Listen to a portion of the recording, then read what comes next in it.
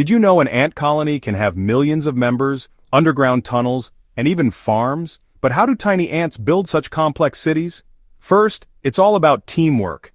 Ants work together like a superorganism, with each ant having a specific job. Some dig tunnels, some gather food, and others care for the queen and her eggs. They use their bodies to measure distances and create perfectly sized chambers. Some species even build ventilation systems to keep their nests cool and fresh. But here's the wild part. Some ants are farmers.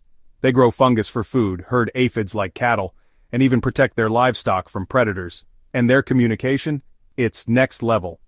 Ants use chemicals called pheromones to send messages like, "Follow this trail to food," or "Danger, intruder alert." So, how do ants build such complex colonies?